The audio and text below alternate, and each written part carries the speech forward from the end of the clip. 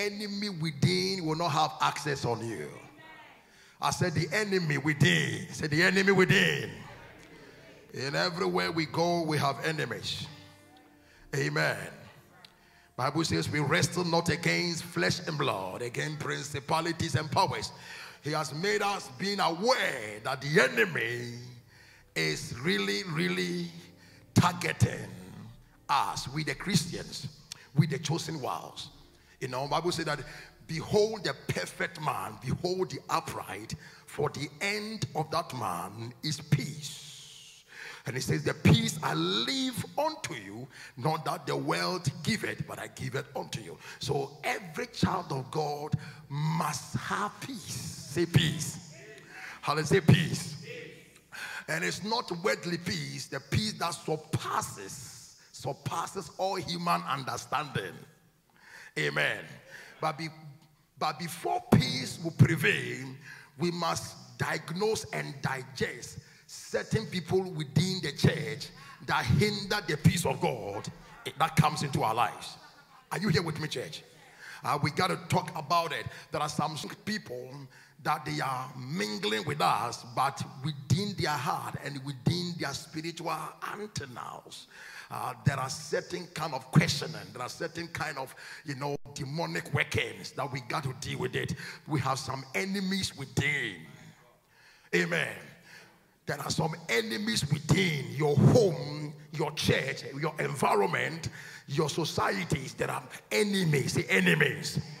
You cannot, abort enemies. Enemies are always around you. But church, let me tell you something. There are some enemies within. There are some places where you go and you feel so heavy. You feel something. You feel that within you there is something around you that is not connecting into your spirit. And you have been noticing this thing for so many times in your environment. It could be even where normally you visit your sisters and your brothers. Amen. Within people that you associate with, there are some people who have negative, ideas concerning your progress. And you better not take it for granted. Because Bible says we wrestle not against flesh and blood, against principalities and powers. He has made us to understand that there is no any means as a child of God you will not battle enemy. Folks, the enemy is entitled to come into your life, but you're supposed to be the winner. When they come, have a way to overcome them in the name of Jesus Christ. Amen. You can encounter destinies only after you have dealt with enemy within. You can encounter what? Destinies only if you can know how to deal with the enemy within. Amen. Who is the enemy? Who is the enemy? Hallelujah. The enemy is someone who actively opposes your interest. Say after me. Say actively oppose your interest. So like anything good concerning your life, the enemy is not happy about it. They may laugh with you, they may salute you, they may be with you, but behind the scene, they are doing you. Wave your hands unto God. Any spell, I command it in the name of Jesus to destroy. I command the vase to be lifted. Let there be a testimonies in the name of Jesus Christ. Let there be a turnaround in the name of Jesus Christ. If your business is not working by the superiority and by the power of God, let it be activated right now in the name of Jesus. May your business run and run and run faster and acquire certain client. May you have a promotion at work. May you become well known, your business well known. May the Lord connect you to the businessmen, the rich men, the affluent men, the very important personalities. Are you here with me? Say yes. If you believe me, say yes. Any spells cast within your borders are declared. Let the spells be removed in the mighty name of Jesus. We remove every spells, every demonic attack, every witchcraft, any utterances declared against you, curses, pronouncement from the pit of hell. and destroy. In Jesus' name, amen. The first enemy within your environment is yourself. Say self. Your weakness can kill your destiny faster than any deadly disease. Your weakness. So the first enemy that torments you is yourself. Yourself can damage you. The way you see yourself, the way you carry yourself, the way you approach the issue can be the enemy within to destroy everything that God has purposed for you. There is something about yourself. King Ezekiel and King Saul had the same problem. Yourself can damage you. King Saul purposed to disobey God. And that caused him to be dethroned from the throne. Your self-appearance and your self-approach can deter your blessings from you.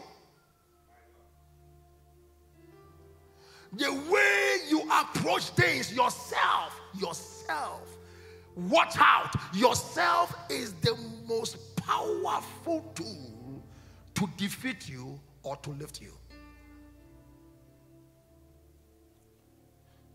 If I don't have it, I will not pretend to wear Gucci suit to show to people that I have it. I am not here with you, church.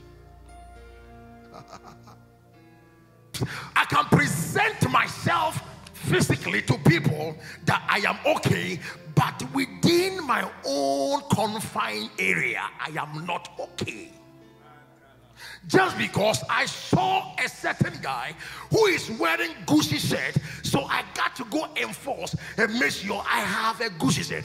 Sister, at the moment you put on yourself, you are allowing your opportunities and your helper to flee from you. You know, in churches here, we have many helpers. And if I tell you, most of us, our helpers is just around us, and we can't find them. Just because of the way we present ourselves. If your helper is sitting down here and you are wearing Chanel, or you wear Rolex watch, once you know that you can't pay your bill, will you think that that helper can rise up to help you? It is impossible. So ourselves can deter the people who God called to help us to stop. And God has given us the mandate to choose. It is a choice. You can let yourself predict for you and predict your future, or you can let yourself destroy you. Wave your hands. Self. Self is very important. Self. Cut your coat according to your size.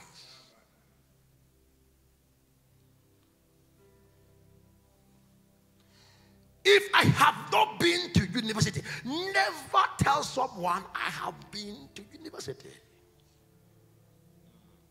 It might be there is a lecturer who is even trying to help you to enter into university. But out of your pride, self can damage. Christians, self has made us to become stagnant. But tonight, in the name of Yeshua HaMashiach, every self-wish and self-willing, if it's not from God, let there be aborted and evicted in the name of Jesus Christ. Self. King Saul, Bible says King Saul took it by himself, consulted certain demonic entities for them to have access of what God wants to do in the life of Israel. This man couldn't wait, impatient, making Saul inquire from the fetish priest, from the soothsayers. Whilst the prophet had not come, self-made Saul took by himself to sacrifice without the order of God. Self can damage you. Yourself is one of the fertile instruments that can cause you to lose or to win. That is why it is better for every Christian to be humble when it comes to the things of God. Because your helper could be around you and you will never find. I was in a church recently in New Jersey. A woman who had been praying about helper, homeless woman, sat at the back. A man came from nowhere who was one of the millionaires, footballer, entered there because his fiancée was in the church. Entered there, saw the woman sitting at the back. What actually happened? What Iledi? The man entered in, saw the woman, and the Lord put the woman's desire in the heart of the man. And after the service, the man just called the woman and said, "Do you have a place that you stay?" The woman said, "I've been here and this is where I live. I live in this temple. I'm a caretaker in this temple. And my wife told me that you have been here for a long time and he's feeling pity for you. You know what? I have a check for you." When he went to the car, wrote a check. Do you know how much? $200,000, and said, "Go and look for a house and rent it and make sure you have some money to do business." Why? The woman did not go and buy anything expensive to wear, and the Lord brought his deliverer into the house of God. In the house of God, when you serve faithfully, the Lord opened the doors for you. If you don't serve well, God never brings them glory, because yourself is not dictating for you. Yourself can dictate for you. Yourself can dictate for you. It can predict you. It can predict your future. It can cause you to end up predicting certain dangerous futures into your life. But I declare in the name of Jesus Christ that may you divinely approach the right one, the one who God has ordained for you to approach. Your helper is within your environment. Let yourself be connected to God. She met the man at church. Self. You don't become greedy.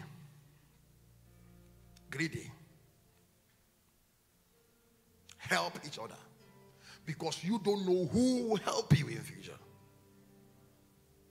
Don't be self-greedy.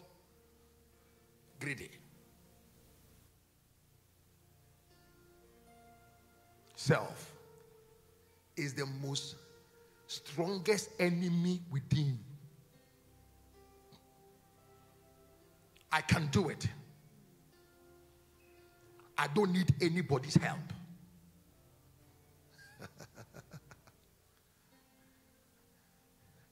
Don't you know I am the most beautiful woman in this world? I know you can confess these things when you are praying. Decree a thing, it shall be established. But you don't show off. Do you know I am the richest man in the world? Do you know who is the richest man in the world? You don't know. Don't be proud. Yourself can damage you. Saul, King Saul, it was self. Self damaged him. He lost his throne. You will not lose your throne in the name of Jesus Christ. Number 2 is disobedient. Disobedient. Say disobedient. And one person, we discovered that he was totally disobedient man in the Bible is Samson.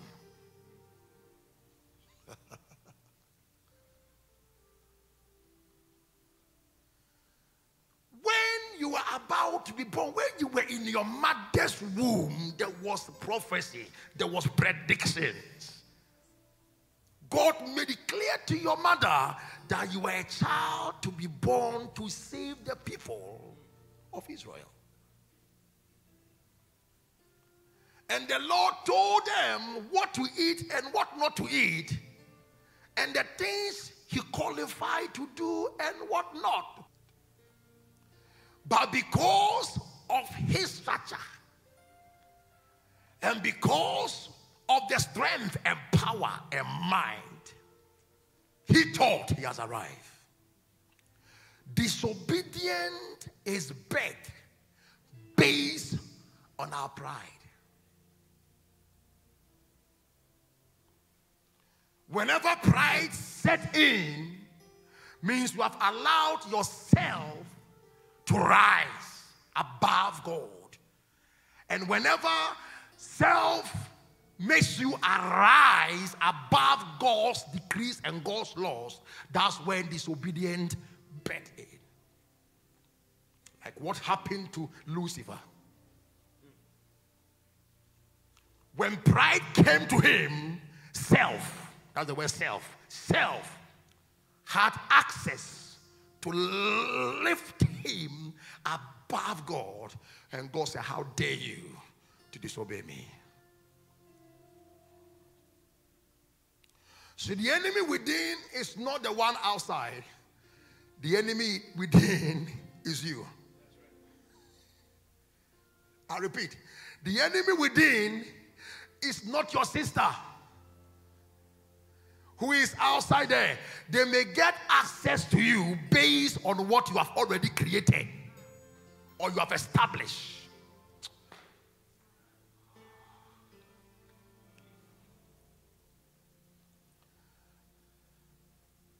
Wave your hands. So self is the center of all the attractions.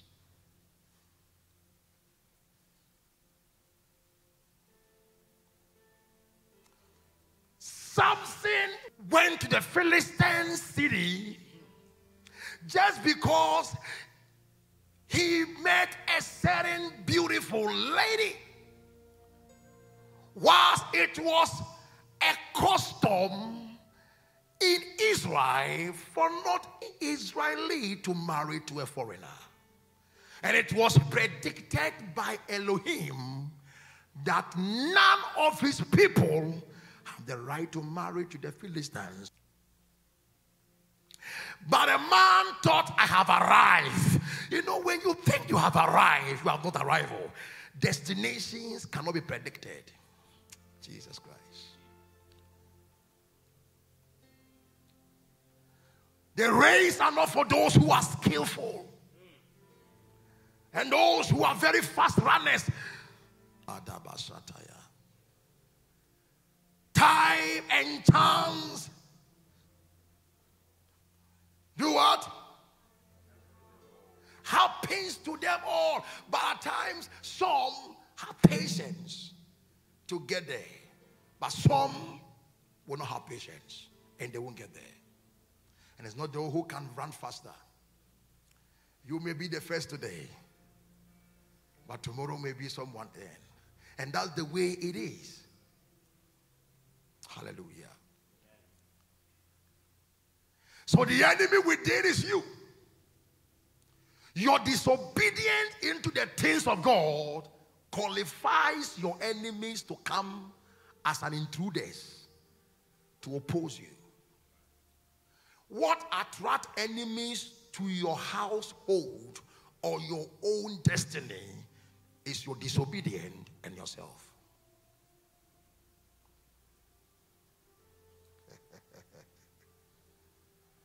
Christ in you, the hope of glory. Out of your belly flows rivers of living waters. Arise and shine, for the light has come and the glory of the Lord has risen. When it talks about all the scriptures, you are a bona fide or an angel or a reservoir of the Holy Ghost. The Holy Ghost reservoir is in you. You carry a supernatural capabilities, power to excel in life. But what activates those powers, what activates the power of God to have influence over all these enemies is about yourself. You have to obey Christ. Don't be disobedient. Be a listener, be a doer of the word of God.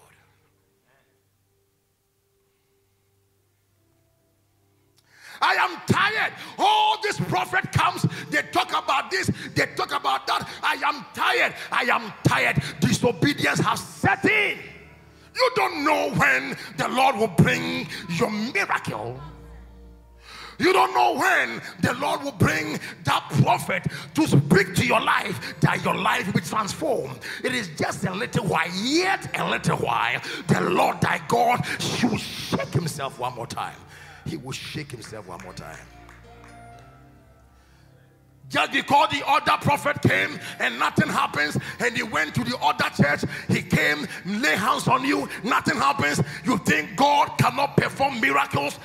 He's a miracle working God. And when he comes into your time and your season, he fulfills his will, and he's going to fulfill it. I see 2017, 2018, after this 21 days fasting, Bible says, they that wait upon the Lord, they shall renew their strength, and they shall mount up with wings as what? You shall fly after this fasting and prayer. I see your money flying.